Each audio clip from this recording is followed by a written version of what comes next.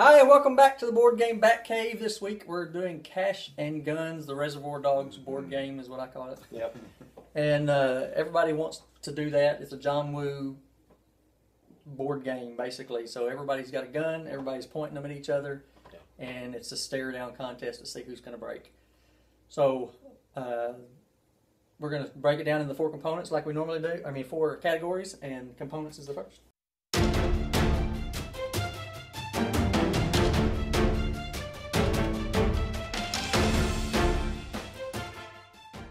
Components are first. I mean, they give you 8 foam guns. I mean, that you hold in your hand the whole game, and you're pointing them at people. Yeah. Mm-hmm. You know, maliciously. The cards are well done. You know, let's see. It is just it's cards and just the guns. Big cardboard diamond. Yeah, and the cardboard diamond. The standee. Yeah, you know. the card. Yeah, you got little player standees that you can knock over and kind of give up if you're not going to shoot later on that game. So all the components are made out of really good either cardstock or cardboard stock, and the guns are actually, you know, like 9mm size, foam and everything. For parents out there buying the game for your kids, they're not actual like plastic, They don't realistic looking gun. You know, they are like this thick, like 3/4 inch foam with an orange tip on them and everything. And so they can't be mistaken for real guns. They're just gun-shaped and everything. But, I mean, really, the gun component makes it for me. I'm going to give that I'm going to give it a 9.5. I could only have a realistic-looking gun, and I don't want that, you know, anything. Right, sure. But, I mean, the components, whenever they give you something cool to use like that, I mean, take my money, you know. So, 9.5. I do want realistic looking guns. This is why we were talking about how it's hard to make a mob themed board game because of the whole PC guns are bad, whatever. And I love the components, don't get me wrong, but I noticed in the second edition, which is right here, they made them black. In the original edition, the guns are orange, like the whole gun. Really? And I guess that's so you don't mistake the kid holding a foam, orange foam piece. I don't know. Anyway, yes, I love holding guns and pointing them at people, and anybody who ever watched any action movies would. But I do think that, I mean, I know the PC police would come down on them if they tried to go any different, more realistic or whatever. But I would have only given it like a 8. But at Gen Con, we saw the expansion guns. And they got little Derringers, and they got guns with removable pieces. Got the big Magnum 44. The big Magnum 44. And see, the game plays up to 8, and we were just doing it 4-man last night, and I'm jealous, you know, because 8 people playing this game, ridiculous. Ridiculous. We're going to have to do a playthrough of this game. Yeah, for sure. Yeah. So that's going to raise my score after I saw the expansions. And I know we're supposed to only review this game, but just thinking about it last night, I was thinking about all the guns. I want 2 at the same time. And we have to come up with alternate rules for that. Yeah. So that's going to drive it up to 9 for me. It's a fun, get your hands on it game. Yeah, no doubt. I'm not going to be able to argue with you again as usual. So it's another clean sweep. I'm going to give it a 9. It's fun. It's a ton of fun. They hit it out of the park. You know, whatever you want to, however you decide about pointing guns at people, that's up to you or whatever. But for me, it's a ton of fun. It's obviously just a game. It's just just everybody's having a good time. So. I liked it a lot. The artwork is not really my favorite, but it's okay. It is what it is. It's Munchkin-esque artwork. So there you go. So it's it's okay. Isn't it? It's okay. It's not my favorite, but it's not a detractor or distraction either. So very high rating of a 9 on it for components. Cool. I think it was almost for such a heavy game like that where it could turn heavy, they kind of went that way for a reason. I can see that. Keep it light, not and really, whenever they're giving you the coolest components, you can skate a little bit on the rest of it. You know, I'm going to forgive you. I mean, I can see your point. Artwork is a little wonky on some of it. Not bad. Some people, I'm sure, love it. Yeah, you know, he's obviously very popular. I mean, he's got a dark tower and everything. Buddy, give me the gun, and I don't care what you put on the cards, you know, so it's fine. I think, you know, you could retheme this a lot of ways with the whole Gary Cooper High Noon type deal, or you could Good, the bad, and the ugly. Yeah. Oh, that'd be awesome. Yeah. So things to think about. All right, that leads us into the next category, which is theme.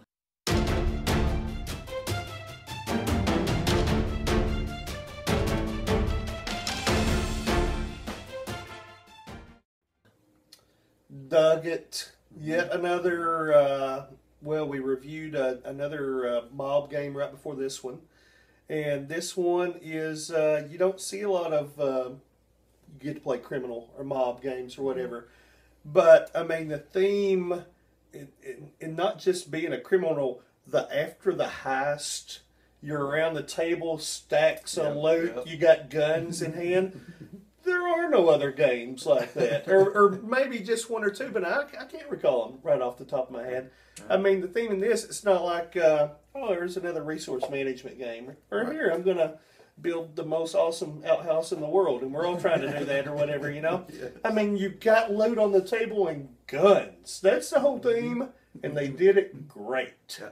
So I'm going to go 9 on it, you know? Nice. You know, I just had the most awesome idea. It's the outhouse game that you cannot use it. I've copyrighted that. I've given up on trying to do everything I say is copyrighted. As soon as it comes out of my mouth, just Halloween party. Yeah. Reservoir Dog style. You play this game with actual loot, actual goodies. They're pretty awesome. You go home with something there. That's I do. Book it. That's done. We might have to put that on film too. I don't want to be the one that bleeds out through the whole movie. Who was that? Was it Pink? Was it? No. That was Buscemi. Mr. Brown. Maybe it was Mr. Brown. No, Mr. Brown died. I can't think Orange? of it right now. I don't know, whatever. Yeah, Mr. Black was Keitel, and he was the one trying to keep him alive. So that's all I can remember. Which if we're gonna do the party like that, you gotta. Whoever's Keitel, and it wasn't Keitel. It was Madsen did the switchblade with the ear on the cop thing. Oh, yeah, right. Yeah. Mm-hmm. Yeah. Great movie, by the way. After you're done watching this, go check it out. Go check out. I mean, this is one of the few games where whenever you pull it out, I don't start comparing it to other games. Yeah. I start comparing it to Reservoir Dogs, the movie. And that's not a bad thing. So, and that's one of those things, you pull this game out and it's kind of like nothing you've played. Right. You know, I think that would be, if they should have just spent the money and got the license for Reservoir Dogs, and then everybody could have been Mr. Pink, Mr. White, Mr. Orange. That'd be awesome. And then you would, roll to see who has to be Mr. Pink. Tarantino loves to play board games. He might be into it. He might be watching this. Right. There you go. Idea up there. We're a spectacular. Yeah. Anyway, the theme is exceptional. I think the mob theme is one that needs to come back. Yeah.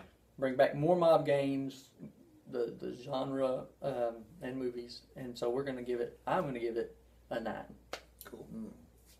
Yeah, this is the game. My patented line every time I put this game out on the table is I say, this game is, there's no honor among thieves. And you jump into it from there. You go out, you pulled off a heist, you get back, you spread the loot out on the table, and then everybody gets greedy. And the guns come out, sweat starts rolling down, and it's a game of chicken. Who's going to pull the trigger? Who's going to drop their guns all together? Who really wants that piece of fine art that they just ripped off, So it's a good time. It's a lot of fun. The theme is great. It's mafia. It's gangland. It's some of the standees are kind of like 007 inspired, or maybe Scarface. Stuff like that. So, but it's great. It's good. So another 9. Wow. Another 9 for me. Nice. Yep. All right, knocked it out of the park. Next, we go straight into gameplay.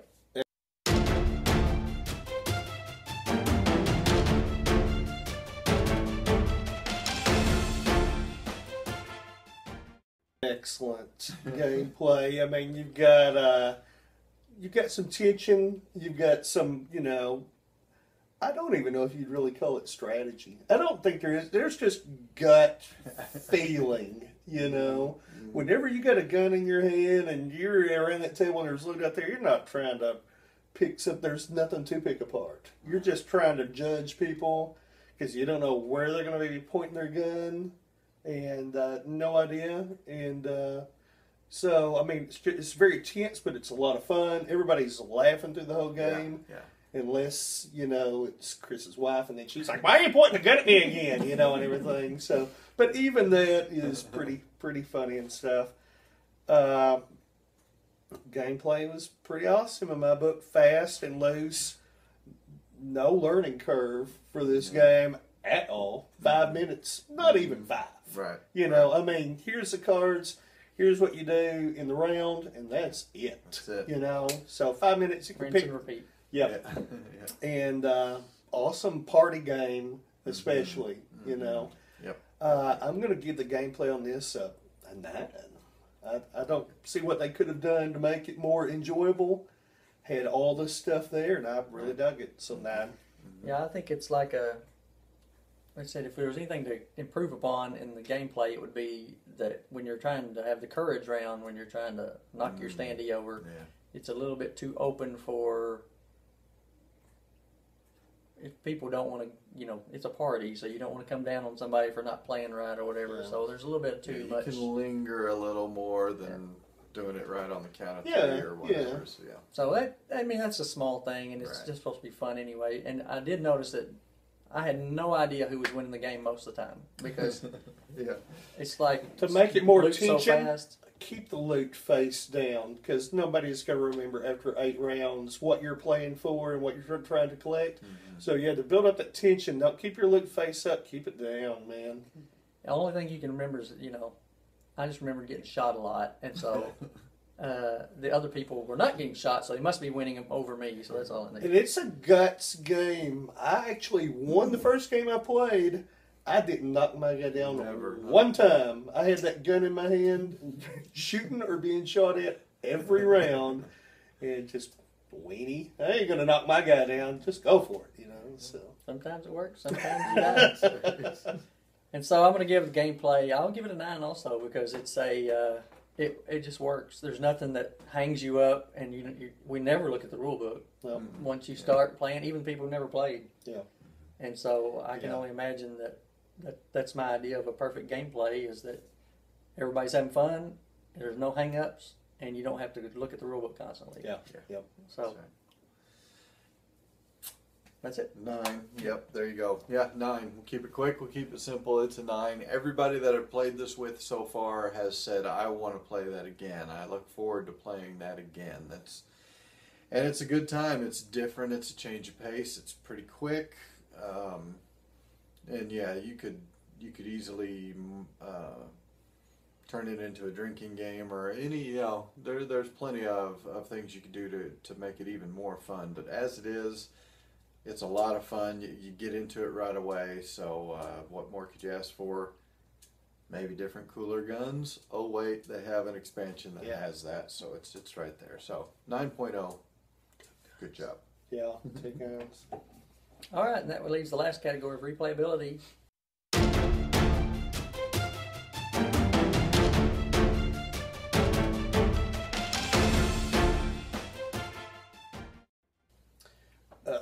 Glad you brought up drinking games because I wasn't going to, you know, but whenever we see certain games, we don't drink a lot, but we have the occasional beer and everything.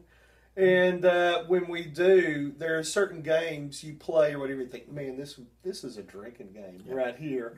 You know, I would say this is one of the coolest drinking party games I've seen.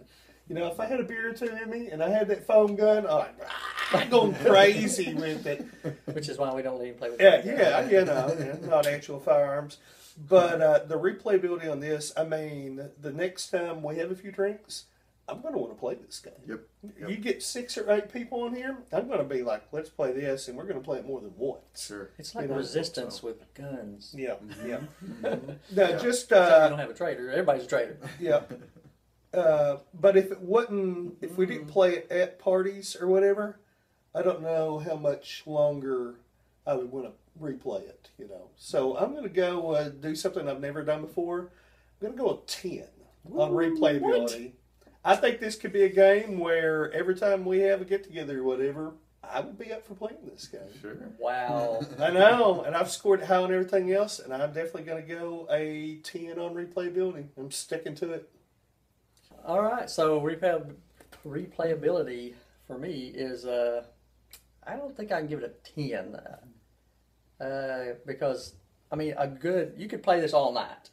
Yeah. You could definitely play, like, break it out and just play it. No one would ever have to switch games. See, and I don't know how many games I could say that about a few games, but not many. But I think this is a specific niche game. I mean, it's a party game. Yeah, now if we weren't at a party, if I didn't have a beer in my hand, I don't know how many times I would want to play this. Yeah, that's what's going to bring it from 10. It is just a big group of people playing it and all the going crazy. That's what it's going to bump it up for me.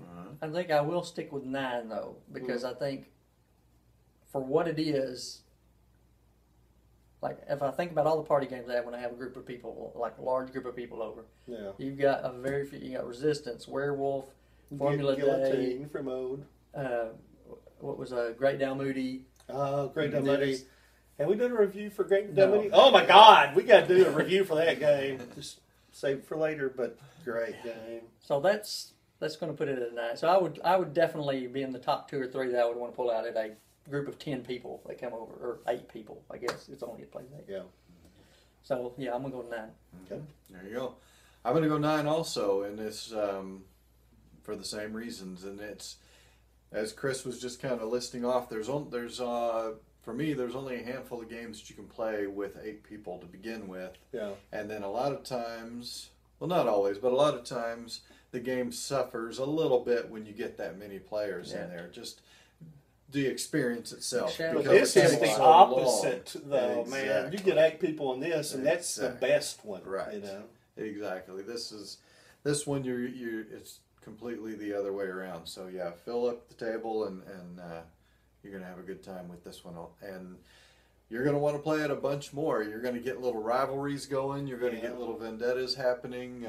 People shooting you just because you shot them 3 games ago. Yeah, that's right. So yeah, I see this being really high. I won't go all the way to a 10 either, but I can see how you got there, and I'll give it a 9. Cool. It's a high scoring game. Yeah, it is. Yeah. We haven't scored a game that high in a long time. This may be a new. I don't know, maybe Jamaica or something. Maybe we scored that. Dead of Winter is our current reigning champion. Really? Dead of Winter's strong. We'll see if this beats it. We're going to put the score right there. And big celebration or big win or whatever. We just review them. We don't care how high it is. No. All right, so there you go. Cash and Guns. Obviously, we know it's already high, and you should go pick it up for your party game closet. Party game. We told you how it is, so there you go. Yep. Come back next week, and we have another for you. Around. See you next time.